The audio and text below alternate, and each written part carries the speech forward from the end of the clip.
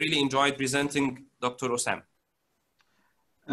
Thank you very much, Professor Tamer, and thank you, Professor Alia, for inviting me to this wonderful seminar. First of all, I would like just to let you know that Alexandria is so dear to my heart. You know, I did my internship in Alexandria, I did my honeymoon in Alexandria, and I have a heart which is living in Alexandria up till now. While in Boston. Thank you for, inviting a diabetologist to this topic. But, the whole idea of nutrition and diabetes took significant amount of my practical life up till now. So I think it is a very important topic for discussion, especially that we have a lot of new information. But just to go back to what Hippocrates mentioned in the old days, saying that let food be the medicine and let medicine be the food. And every day we believe that this is one of the most important statements that had been said in the history. And we see every day how nutrition can modify some diseases, especially diabetes. But I would like just to say for thyroid, foods alone will not cure thyroid disease. However, a combination of the right nutrition and medication can help restore thyroid function and minimize symptoms. And that's the aim, because we frequently prescribe medication, we diagnose cases, but when it comes to nutrition, we are short of giving our patients the right advice. So I hope by the end of this presentation, you will get a glimpse of what is needed to be done for patients with the thyroid disease. So let me first tell you the objectives of my presentation. First, we'll enumerate with you the modifiable factors by nutrition in hypothyroidism. And then we will explore food that enhance metabolism. Maybe some of you don't know that certain food can enhance metabolism. That's actually true.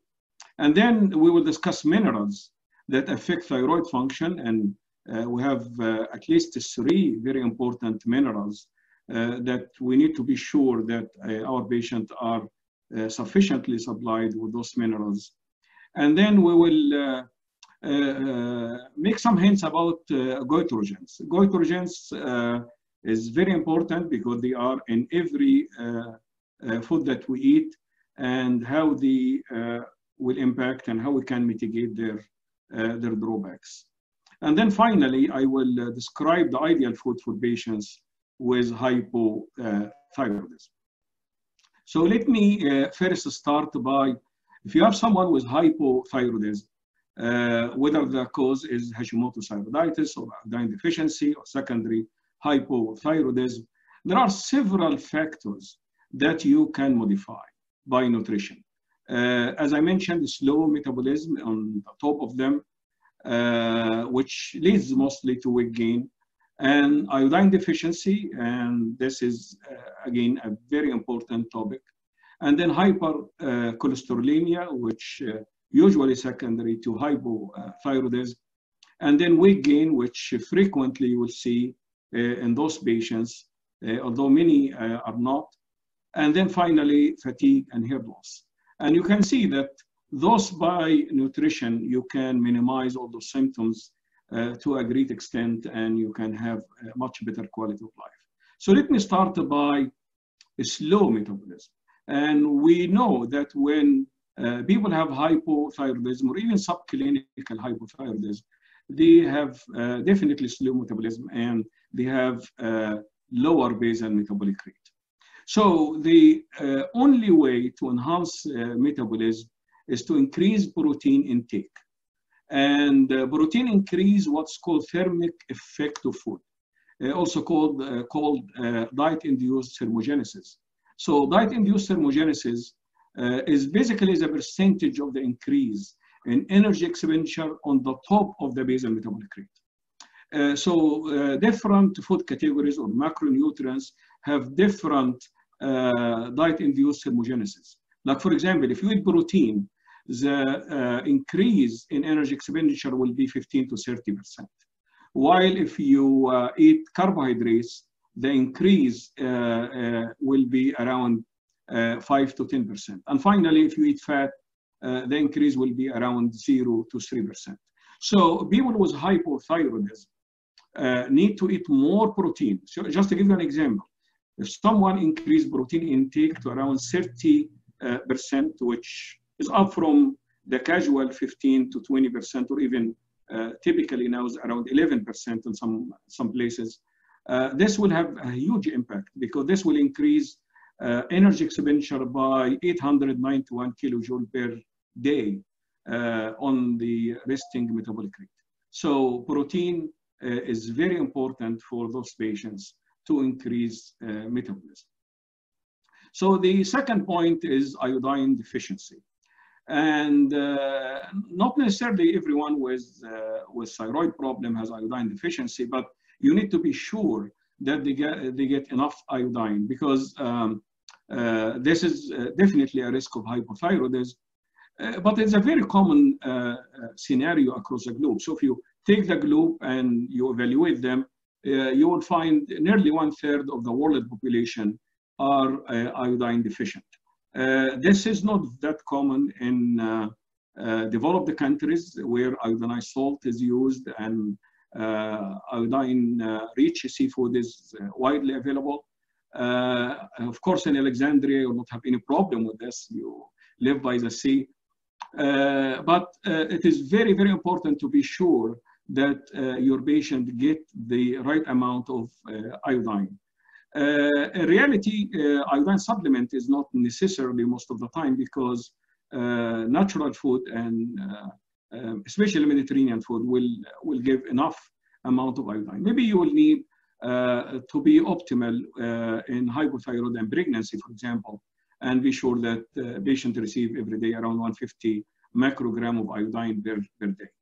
But you have to be very careful that if you push hard and you get more iodine, then you may induce thyroid autoimmunity, thyrotoxicosis, iodine-induced goiter, and hypothyroidism. So you are between two scenarios, iodine deficiency and then normal iodine and then extra doses of iodine. So you have to be very careful in that scenario.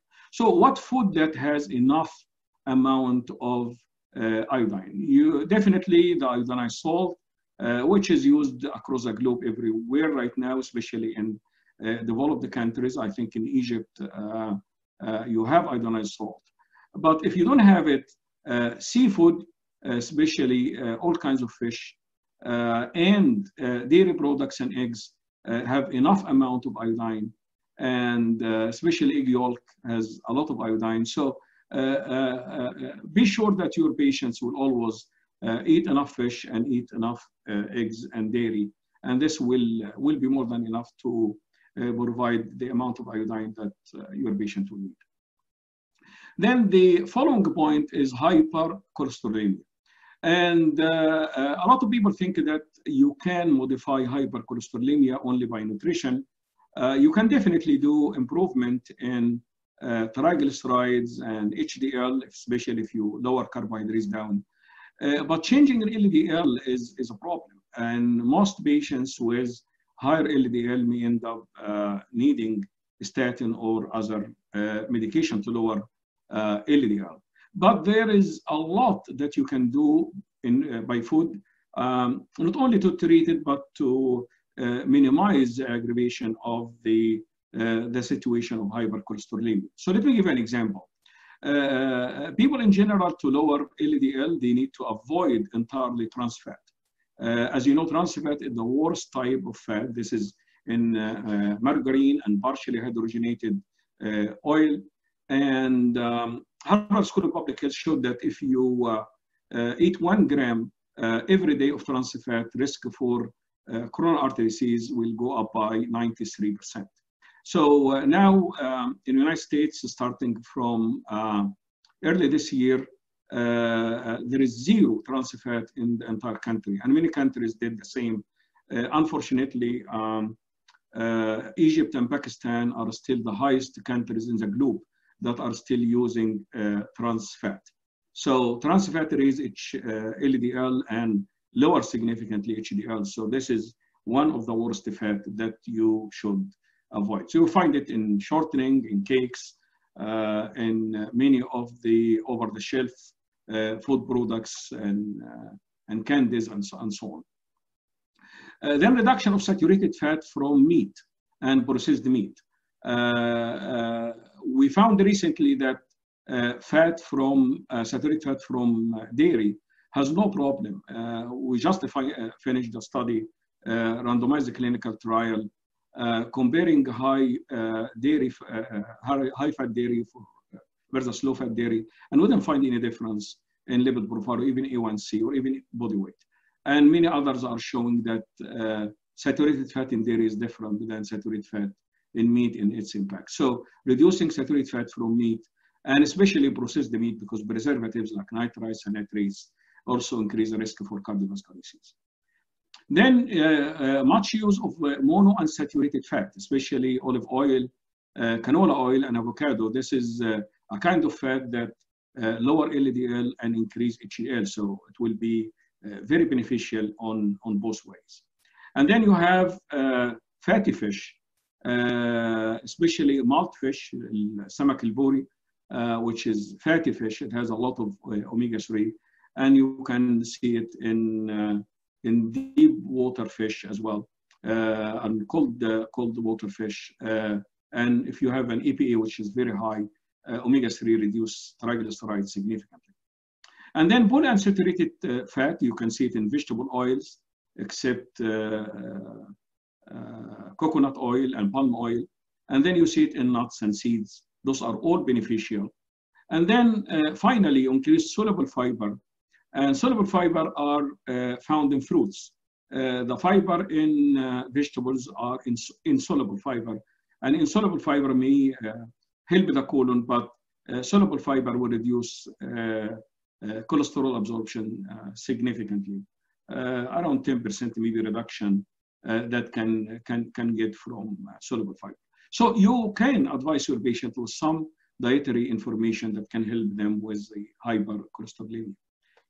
And then when it comes to weight gain is a problem, and especially in Egypt, it became a huge problem. And especially among women, you can see significant increase in body weight, and the percentage of people who are obese now is more than ever. So to lead to a very efficient weight reduction, similar to what we do in our programs, we aim always to reduce body weight by 5 to 10%. But people need to know what exactly the dietary intervention, and I will just give you a very quick glimpse on dietary composition that can help weight loss. And then people ask about exercise, what type of exercise, what duration, and what frequency of exercise. And then there's something called cognitive behavior modification, and also change in some medication that cause weight gain. And especially people are taking some of the diabetes medication that cause weight gain. But the most important is that how you can maintain all of those and help that person to maintain weight loss for longer duration. So let me start first by dietary intervention, because changing macronutrients, even without cutting caloric intake that much, may have a good impact on weight loss. So the ideal composition that we think that work for weight loss, and we tested that for many years, we have programs that using it for almost 15 years, is to cut caloric intake just by 500, not that much. And even 250 will be fine. But the most important is to cut carbohydrates down to around 40–45%, and lower glycemic index of carbohydrates. This is again very, very important. So the carbohydrates has no impact on the postprandial blood glucose level or postprandial lipid profile. And then, as I mentioned, increase protein intake to around 30%, or 1 to 1.5 gram per kilogram of body weight, if you would like to calculate your body weight, and I prefer that type of calculation. So the absolute amount of protein will be enough. Increase fiber to around 14 gram per 1,000 calories. So you will get around 30 grams of fiber per day.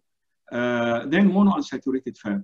And as I mentioned, cut saturated fat from meat and lower sodium.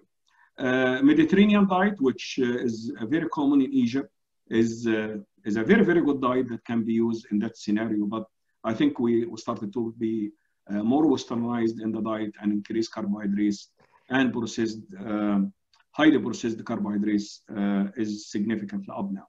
So if we go back and correct all of those, I think it will be very valuable, and you can see gradual weight loss over time. And as I mentioned, protein is very important. Then exercise is very important. We know that exercise reduces visceral fat, which leads to insulin resistance and atherosclerosis as well. Blood pressure goes down, lipid profile improve, usual exercise, raise HDL up, lower triglyceride. It may not have a huge impact on LDL, but you will see reduction in blood in triglyceride and increase in HDL. And then it also improves metabolic control if someone has pre-diabetes or diabetes, increase physical fitness, quality of life.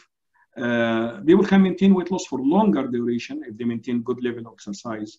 And finally, it improves vascular resistance and improve it and increase blood flow. And that blood flow per se will create a shear stress that produce nitric oxide on the lead blood vessels. That's why it is very beneficial. But what type of exercise should be done? People should do 10 minutes of each type of exercise on the screen, stretching for 10 minutes, aerobics for another 10 minutes, and strength exercise for 10 minutes. Those are very important because stretching reduce chance for injury, increase mobilization, increase range of movement, increase blood flow. People can do it in the morning, just 10 minutes. And then aerobic exercise could be just walking, fast walking after lunch for just 10 minutes. And in the evening in front of the television, 10 minutes of stretch exercise, which can be more than enough. Mind that 10 minutes, 10 minutes, 10 minutes. Those are 30 minutes, 210 minutes per week. In people with thyroid, aerobic exercise is very important, and it pushes the basal metabolic rate in a good direction, even for longer duration. Strength exercise with protein is also very important because thus you maintain the bulk of the muscle mass during weight loss. Because people in general, above age 40, start to lose significant amount of muscle mass. And it can be as easy as using a stretch band and do most of the exercises by stretch band, which can be very simple, and people can back it when they try. So this can help significantly with the weight issue. Then I will move now to minerals that affect the thyroid gland. And I will mention two important minerals. We need to be sure that your patient is getting enough of those elements. The first one is selenium. And you should know that thyroid is the organ with the highest amount of selenium per gram of tissue in the body. Selenium is very, very important for the thyroid function. And selenium is needed, you know, this is an antioxidant needed for the antioxidant function and also enhancing the metabolism of the thyroid. Selenium supplementation of patients with autoimmune thyroiditis is usually associated with the reduction in the anti-thyroid peroxidase antibody level and improve thyroid ultrasound features and improve quality of life significantly. So selenium is again very important, but don't try to do a selenium supplement in I will say outside the food supplement, because you may end up with higher dose of selenium, which is not needed. Especially in patients with Graves' disease, selenium will be very important for the eye complications It will delay the progression of the eye complication significantly. And as I mentioned, improve the quality of life. Most food has enough amount of selenium, but if you need just to be specific on what food that increase selenium, sardine and tuna is very, very good source of selenium. Eggs, as I mentioned, and eggs has significant amount of selenium. And then finally, you will find in legumes, which people in Egypt eat a lot, peas and beans, and all of those can be very good source of selenium. But as I mentioned, supplementation may provide a large dose, and selenium may be toxic in large amount. So be sure that your patient will have a good source from nutrition. Don't give them too much supplement that contains selenium. But most of the dietary supplements right now and over the counter are not very high in selenium, but in general, just to be careful for higher doses. So those are the sources that your patient will definitely need. The other salt that is important is zinc. And as you know, zinc deficiency may decrease thyroid hormone level and also reduce resting metabolic rate. So zinc supplement have a favorable effect on the thyroid hormone levels, especially on total T3 and resting metabolic rate. So be sure that your patient will get enough amount of zinc, especially from natural food. Zinc deficiency is very rare, and especially very rare in developed countries because it is abundant in the food supply. But if you would like also to know what food that has enough amount of zinc, just think of shellfish, fish, and red meat, of course, lean red meat, and then chicken. Those are 3 good sources of zinc. I think is opened now that much. You know, I'm missing the shellfish in Alexandria. This can be fantastic. And then the fish and the lean meat. Those are very good sources of zinc. And supplements are not needed most of the time. So you can get zinc and selenium in a very good way by natural type of food. Then goitrogens. Goitrogens, these are certain types of food that, you know, if you give them, and especially in the presence of iodine deficiency, you will end up with a larger thyroid to a great extent. That's why they get the name of goitrogens. So as I mentioned, they are in many food that we eat every day. But the good news is that once they are cooked, the goitrogens effect is gone. So this is very, very important. So if you have your patients cooking this types of food, then the goitrogen effect will be minimal. So the food that contains significant amount of goitrogens is soya. Soya is very, very common now as the meat substitute and source of vegetable protein across the globe. And then some vegetables like cabbage, cauliflower, spinach, and broccoli and kale. Those all has good amount of goitrogens. And among fruits, strawberry and peaches, they have good amount of goitrogens. And then peanuts and pine nuts, which are frequently used as well. Those are not a good idea for someone who has iodine deficiency.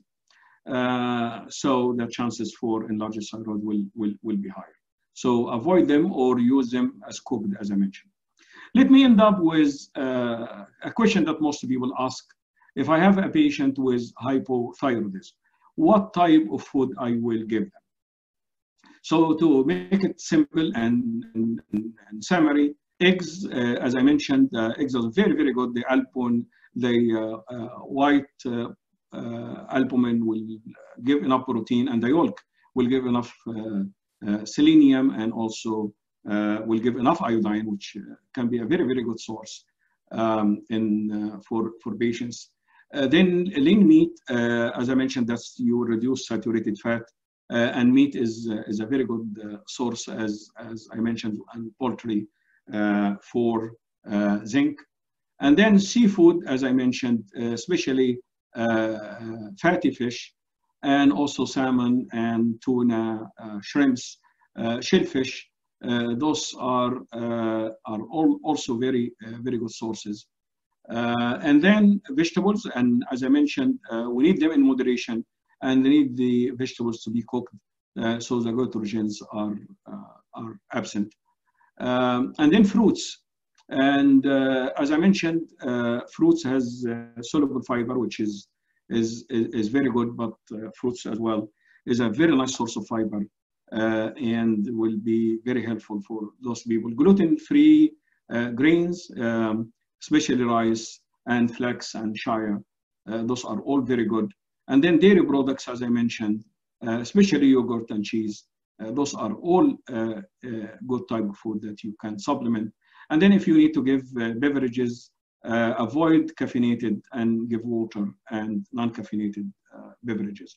Those are kind of diet that you can recommend for a patient with hypothyroidism that will provide them with enough selenium, with enough zinc, with enough iodine, and enough fiber, and will help them to reduce cholesterol to a great extent, LDL cholesterol, and also maybe help them for weight loss if you increase the protein and create a thermogenesis, as I mentioned, and also cut carbohydrates significantly down, process the carbohydrates.